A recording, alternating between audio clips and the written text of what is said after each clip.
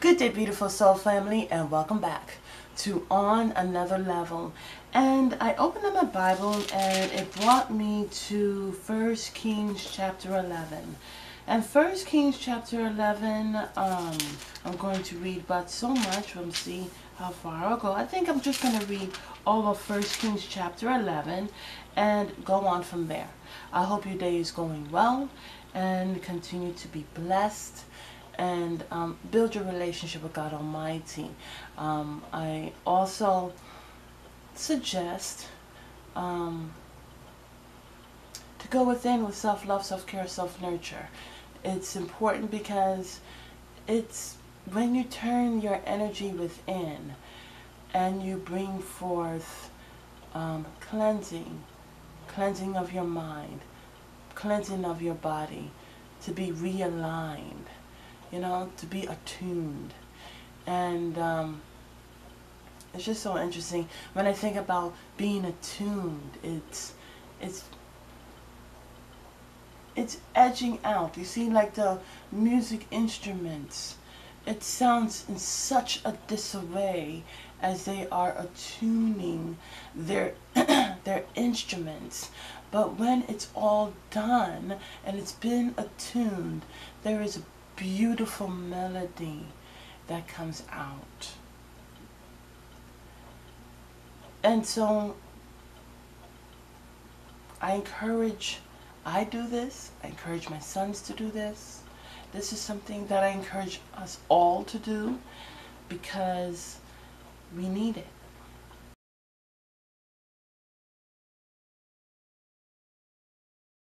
First Kings chapter 11 reads, "But King Solomon loved many strange women, together with the daughter of Pharaoh, women of the Moabites, Ammonites, Edomites, Zidonians, and Hittites, of the nations concerning which the Lord said unto children of Israel, Ye shall not go into them, neither shall they come in unto you, for surely they will turn away from your heart after their gods. Solomon clave unto these in love.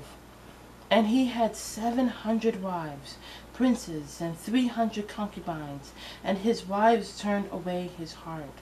For it came to pass, when Solomon was old, that his wives turned away his heart after other gods. And his heart was not perfect with the Lord his God, he as was the heart of David his father. For Solomon went after Ashtoreth, the goddess of Zidonians, and after Milcom, the abomination of the Ammonites. And Solomon did evil in the sight of the Lord, and went not fully after the Lord, as David his father. Then did Solomon build an high place for Chemosh, the abomination of Moab, in the hill that is before Jerusalem, and for Molech, the abomination of children of Ammon, and likewise did he for all his strange wives, which burnt incense and sacrificed unto their gods. And the Lord was angry with Solomon, because his heart was turned from the Lord God of Israel, which had appeared unto him twice." I'm going to say that again. And the Lord was angry with Solomon, and that's verse 9, because his heart was turned from the Lord God of Israel, which had appeared unto him twice, and had commanded him concerning this thing, that he should not go after other gods, but he kept not that which the Lord commanded. Wherefore the Lord said unto Solomon, Forasmuch as this is done of thee, and thou hast not kept my covenant and my statutes, which I have commanded thee, I will surely rend the kingdom from thee, and will give it to thy servant Notwithstanding, in thy days I will not do it for David thy father's sake, but I will rend it out of the hand of thy son. Howbeit I will rend away all the kingdom, but will give one tribe to thy son for David my servant's sake, and for Jerusalem's sake, which I have chosen. And the Lord stirred up an adversary unto Solomon, Hadad the Edomite. He was the king's seed of Edom. For it came to pass, when David was in Edom, and Joab, the captain of the host, was gone up to bury the slain, after he had smitten every male in Edom, for 6 months did Joab remain there with all Israel, until he had cut off every male in Edom. That Hadad fled, he and certain Edomites of his father's servants with him, to go into Egypt, Hadad being yet a little child. And they arose out of Midian, and came to Paran. And they took men with them out of Paran, and they came to Egypt, unto Pharaoh king of Egypt, which gave him an house, and appointed him victuals, and gave him land. And Hadad found great favor in the sight of Pharaoh, so that he gave him to wife the sister of his own wife, the sister of Taphanes the queen. And the sister of Taphanes bare him Genubath his son, whom Taphanes weaned in Pharaoh's house, and Genubath was in Pharaoh's household among the sons of Pharaoh. And then Hadad heard in Egypt that David slept with his fathers, and that Joab, the captain of the host, was dead. Hadad said to Pharaoh, Let him depart, that I may go to my own country. Then Pharaoh said unto him, But what hast thou lacked with me, that behold, thou seekest to go to thine own country? And he answered, Nothing. Howbeit, let me go in anywise. And God stirred him up another adversary, Rezon the son of Eliadah, which fled from his lord Hadadezer, king of Zobah. And he gathered men unto him, and became captain over a band, when David slew them in Zobah. And they went to Damascus, and dwelt therein, and reigned in Damascus. And he was an adversary to Israel all the days of Solomon, beside the mischief of the Hadadid, and he abhorred Israel, and reigned over Syria. And Jeroboam the son of Nebat, and Ephrathite of Zereda, Solomon's servant, whose mother's name is Zeruiah, a widow woman, even he lifted up his hand against the king. And this was the cause that he lifted up his hand against the king. Solomon built Millo, and repaired the breaches of the city of David his father. And the man Jeroboam was a mighty man of valor. And Solomon, seeing the young man that he was industrious, he made him ruler over all the charge of the house of Joseph. And it came to pass at that time that Jeroboam went out of Jerusalem, that the prophet Ahijah the Shilonite found him in the way. And he had clad himself with new garment, and they two were alone in the field. And Ahijah caught the new garment that was on him, and rent it in 12 pieces. And he said to Jeroboam, Take thee 10 pieces, for thus saith the Lord, the God of Israel, Behold, I will rend the kingdom out of the hand of Solomon, and I will give 10 tribes to thee.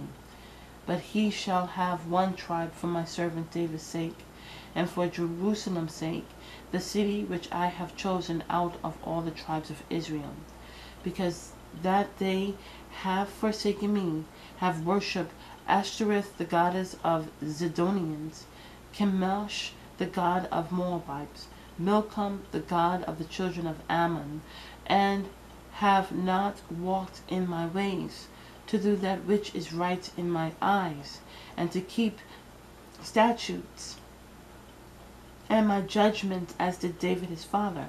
Howbeit, I will take the whole kingdom out of his hand, but I will make him prince over the days of his life, for David my servant's sake, whom I choose, because he kept my commandments and my statutes. But I will take the kingdom out of his son's hands, and will give it unto thee, even 10 tribes, and unto his son I will give 1 tribe, that David my servant may have a light always before me in Jerusalem, or always before me in Jerusalem, the city which I have chosen me to put my name there. And I will take thee, and thou shalt reign according to all that thy soul desireth, and shalt be king over Israel. And it shall be, if thou wilt hearken unto all that I command thee, and wilt walk in my ways, and do that is right in my sight, to keep my statutes and my commandments, as David my servant did, that I will be with thee, and build thee a sure house, as I built for David, and I will give Israel unto thee, and I will for this afflict the seed of David, but not forever. Solomon sought therefore to kill Jeroboam, and Jeroboam arose and fled into Egypt, unto Shishak, king of Egypt, and was in Egypt until the death of Solomon. And the rest of the acts of Solomon, and all that he did, and his wisdom, are they not written in the book of Acts of Solomon? And the time that Solomon reigned in Jerusalem over all Israel was 40 years. And Solomon slept with his fathers, and was buried in the city of David his father. And Rehoboam his son reigned in his stead. So what's interesting is, as I was reading this, the Vice Spirit was recalling different times in which a king was disobedient to Jehovah God. And what happened was that Solomon was under a different spirit.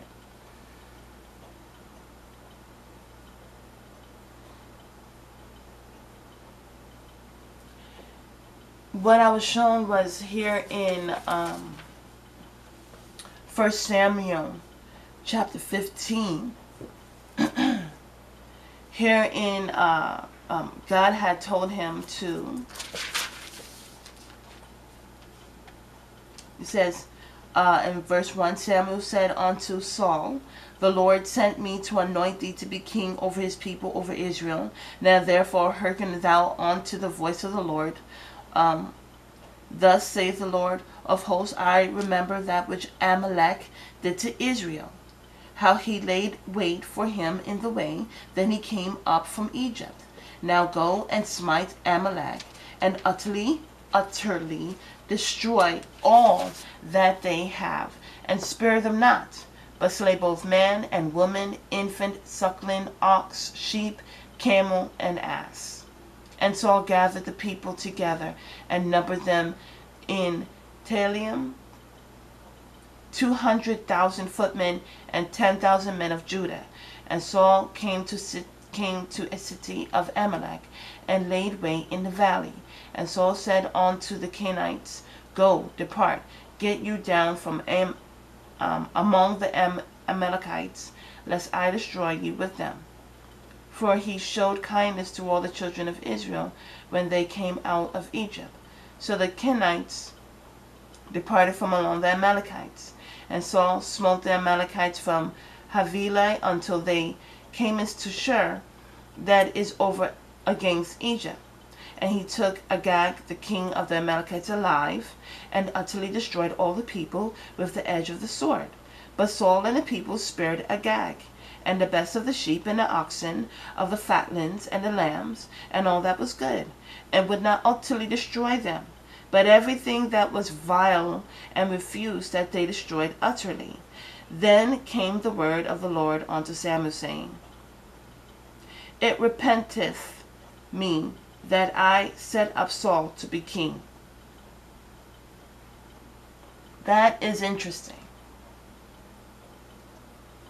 For he is turned back from following me.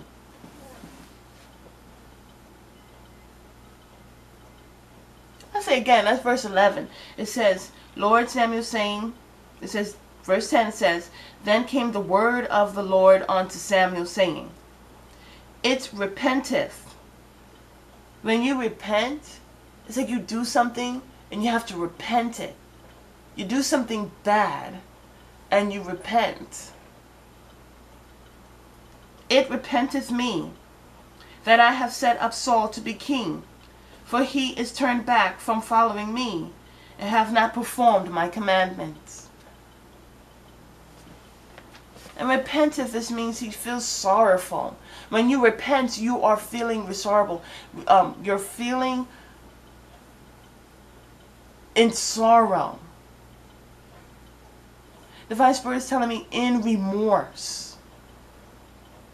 Because the thing about it is that God Almighty creates us, but we also have will. And so when we understand the love that is given to us, unconditional, perfect love given to us, and still King Saul decided to do what was considered right in his own eyes, and didn't follow after the explicit instructions that God the Almighty gave.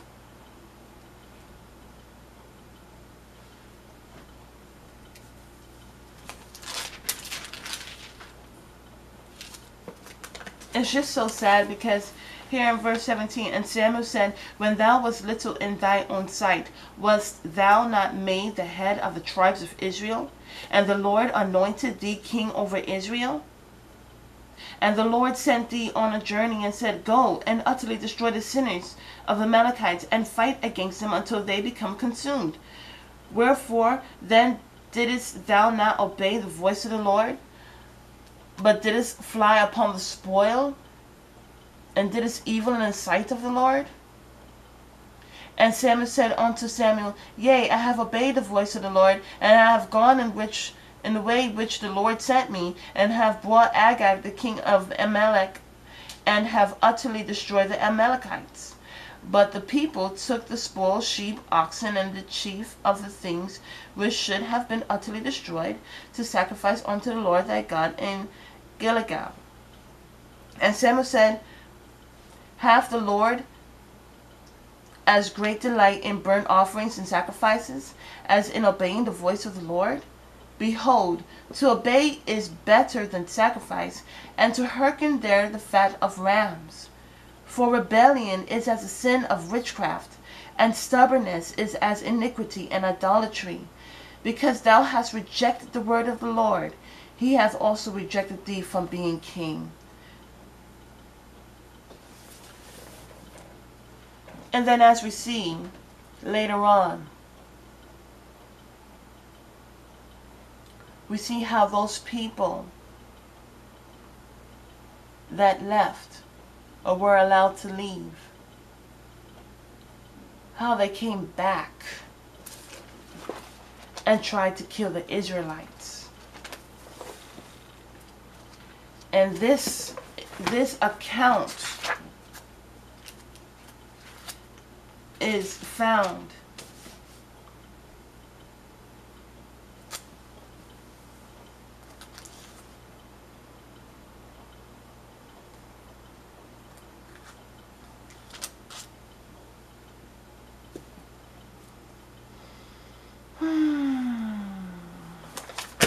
and this account is found in Esther.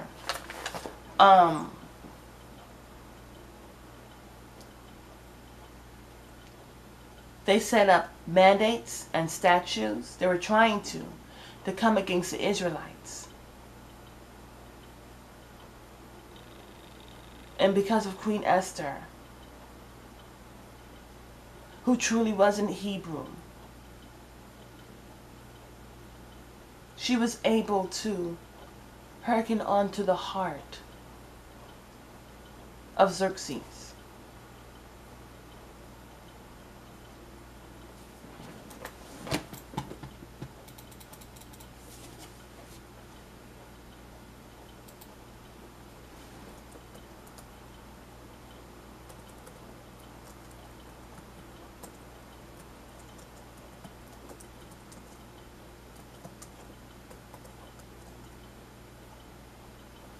Okay?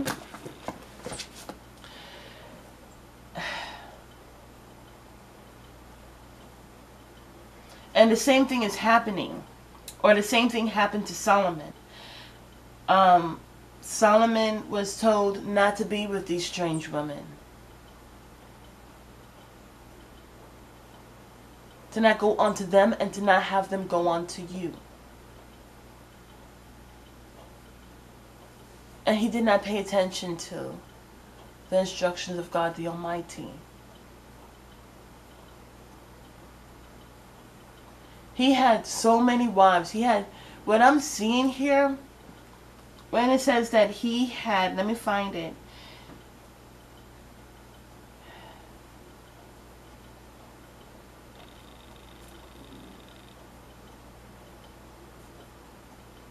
Because I thought, the Divine Spirit was telling me something that I thought was very sad, but interesting. It says, and he had 7, as brought in verse 3, 1 Kings chapter 11, verse 3, and he had 700 wives, princes, and 300 concubines, and his wives turned away his heart. What I am seeing there is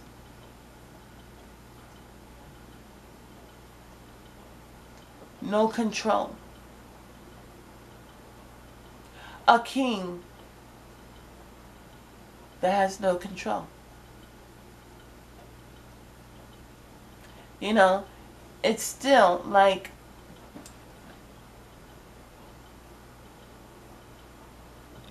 looking at the parents of King Solomon. Sometimes there's still little fragments of toxic energy that ciphers through. What is so interesting is, as I was reading this, David humbled himself, kept himself accountable. Yes, there were things that he did, but he kept himself accountable. And he made changes. And that is why God still considered David to be not so much of a king, but a servant. What's so interesting, beautiful soul family, is that we're servants of God the Almighty. And sometimes we can have titles and we overlook the fact that we are first a servant. Because a servant, if someone says, how can I serve you? Their priority is what's on the mind of the person that they are serving. Are they feeling good? Are they, is there any complaints? Is there any confusions? Is there any way in which I can help you?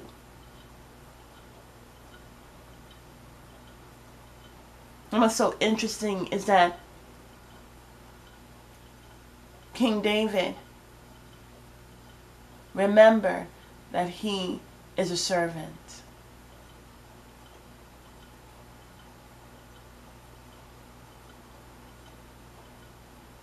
And so because of King David, there was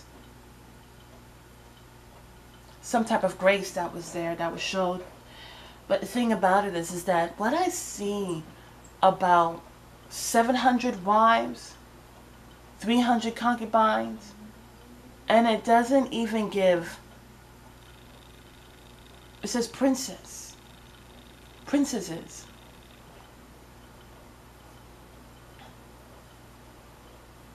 It's a major infatuation, a major, like, it's a longing, it's a sexual, like, because what's so interesting is that these wives, you have to say 700 wives, was it love? Did any of it have to do with love? Because he was very rich. Did any of it have to do with love? The Divine Spirit is telling me about a meal. When you have a good meal and it's got the nutrients is all covered, you know, it's got the right seasoning, you know, everything is included within that meal, you don't want another meal. As a matter of fact, you probably can't even finish it. But when you have a meal that is not nourished with vitamins and the good nutrients of the body, okay, you're going to always want more and more and more and more and more.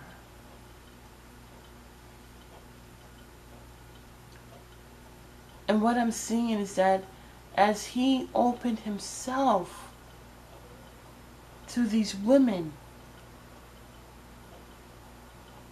these says women together with the daughter of Pharaoh. The daughter of Pharaoh, she didn't mind sharing.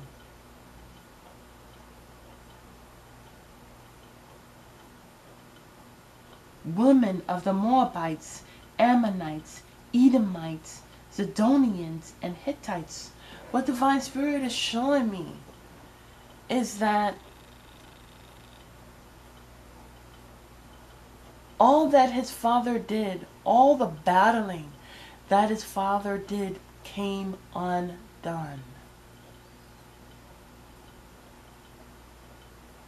Because in the end, it showed that there was an adversary. And it talks about how the adversary was raised in the house of Pharaoh. The very people he had opened himself to, that his father had warred against, and that God Almighty told him to not be amongst. You yourself are a person chosen. Do not be of trash. And he chose the gods and the trash. What's so interesting over God? What's so interesting is that verse 9, it says that which had appeared unto him twice.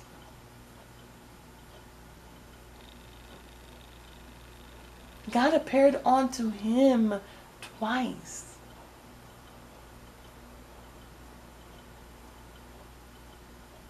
And he was so blinded by these women.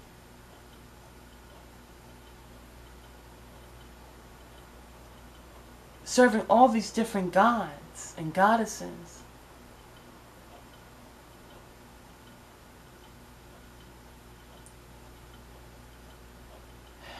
What's so interesting is that God said that because he didn't listen, it's like unto witchcraft.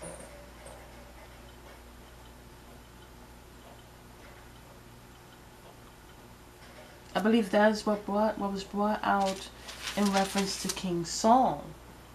And when you don't listen, it's that in itself is witchcraft.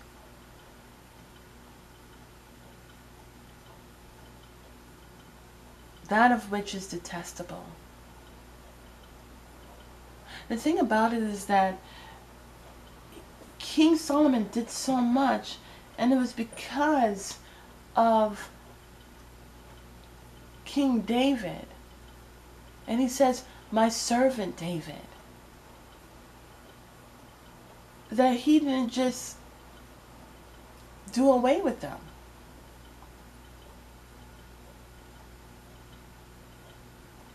But the more that he turned to these women and their gods and goddesses and of that energy and of those spirits,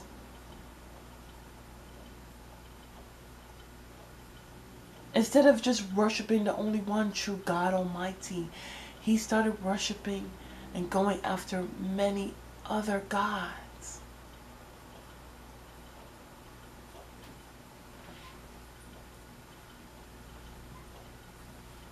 And then in the end, it was those people that he opened up to, that his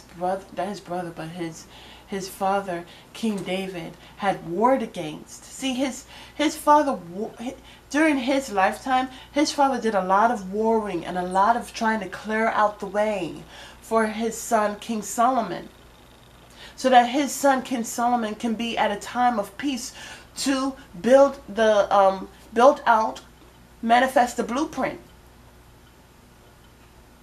And what's so interesting is that Divine Spirit is bringing me back to an earlier point where the Israelites were crossing over the Jordan River and how the Moabites were trying to figure out how they can come against the Israelites because they were so afraid of them.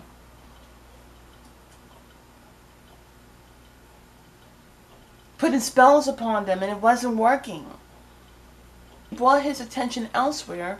He was not able to govern his people. And as brought up in other videos, it's about the Holy Spirit. It's about God the Almighty.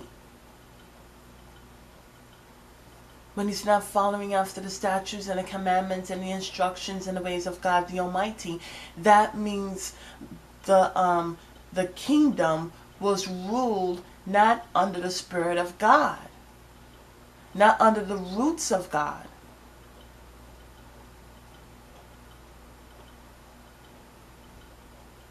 But of Satan.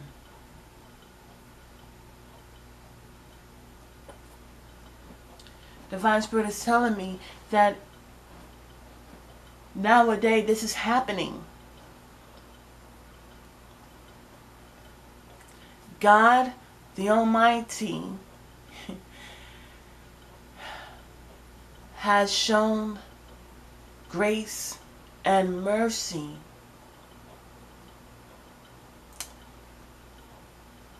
and they still turn their backs. So I looked at, here it says,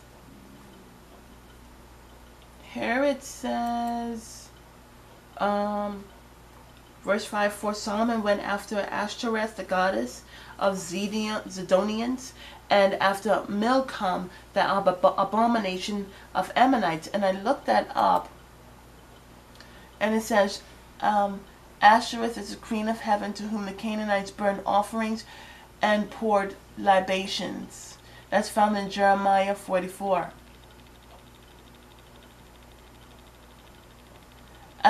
Astarte, goddess of war and sexual love, shared so many qualities with her sister Anath that they may originally have been seen as single deity. The thing about it is going back to sexual love, infatuation. This is more than an infatuation.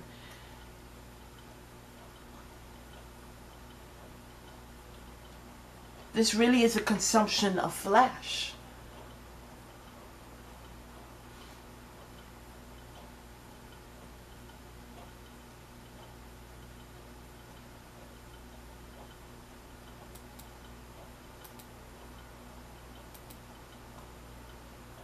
Here it says Milcom. That's what I wanted to talk about. Was the name of either the national god or popular god of the Ammonites. He is attested in the Hebrew Bible and archaeological finds from the former territory of Ammon.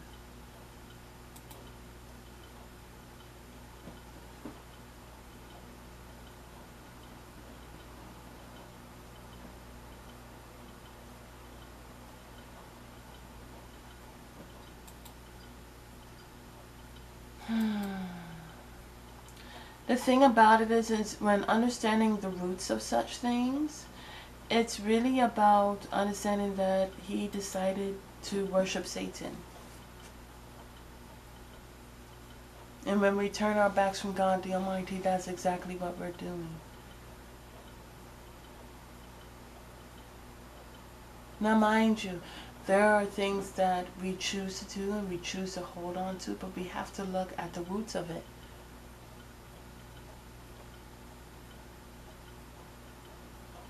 Here it says abomination. So there was abominable things going on.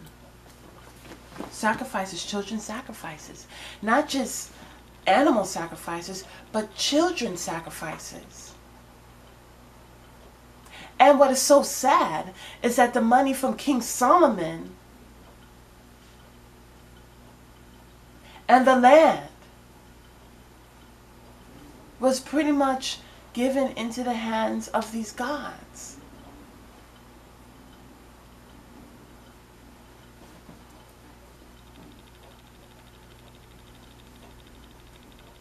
What the Vice Spirit was telling me, and this is when I was younger, is that the Moabites were selling off, they were sending their women to attract the Israelite men, and then the Israelite men weren't buying any, they weren't being attracted to the Hebrew women because they were seen as bland.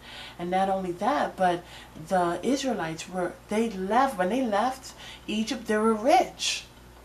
And so they were pretty much handing their money over to the Moabites and any of the nearby countries that were trying to come against the Israelites by appeasing to their likeness.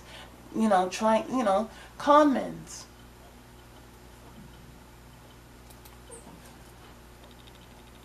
And the same cycle is happening over and over again. And then the very people that they open themselves to are the very people that have turned against them. Do we not see that this is happening today, beautiful soul family? And so what's so interesting is that God the Almighty,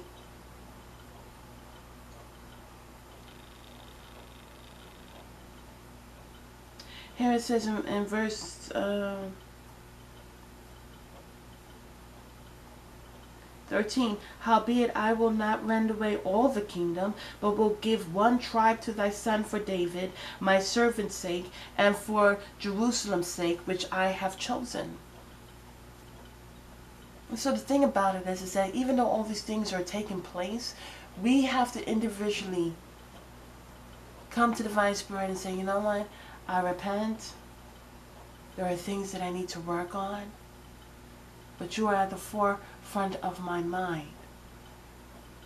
Please give me guidance and give me wisdom to where I can always stay right in your eyes.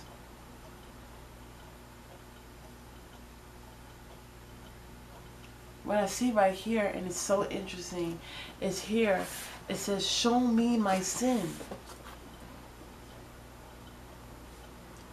King Solomon had turned his back on David, and so he was not seeing. He really wasn't seeing. It's like they had covered his eyes with lust and greed. And all that God had given him was going into the hands of the Moabites, the Ammonites, the Edomites, the Zidonians, and the Hittites. Just like back then when they came out of Egypt and they had their money and they were crossing over. In the midst of crossing over, they got taken to the women of the Moabites. And any of those countries trying to allure them so that they can overtake them. Overtake their money. Overtake them in battle.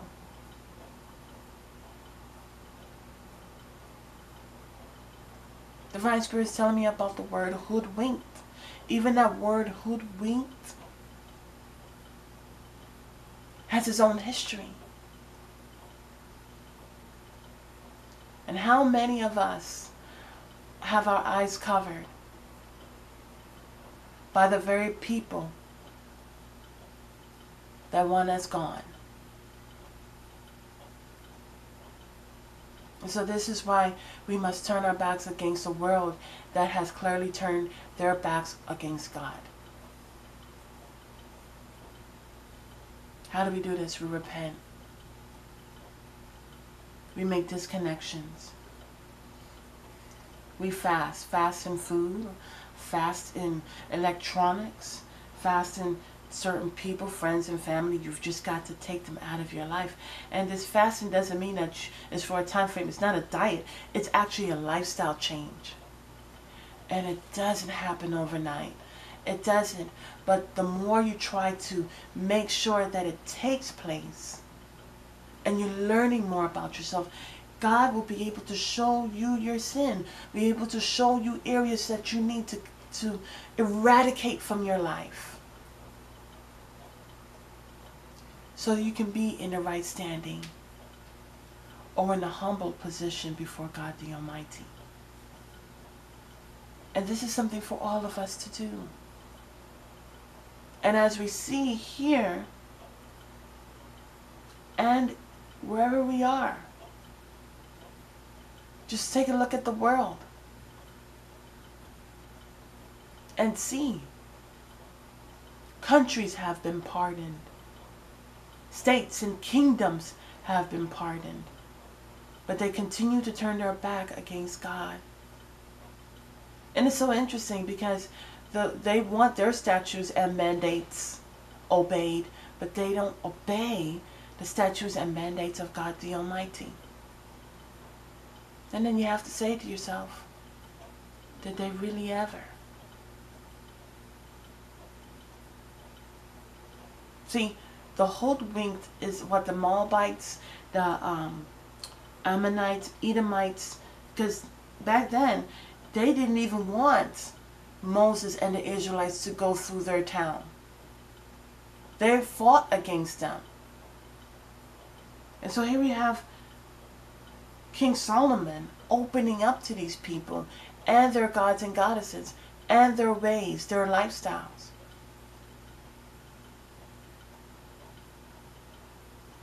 In a way, it's like you were used to turn your back against not only your people but also your God. You are used to come against self. And in so many ways this is taking place. Beautiful soul family, this is about us taking a look at ourselves and asking God, please show me my sin. Please show me what I need to work on, so that I can make the necessary changes. Because in the end, it's all about you and what you choose to do in your life. Have a beautiful and wonderful day. Namaste.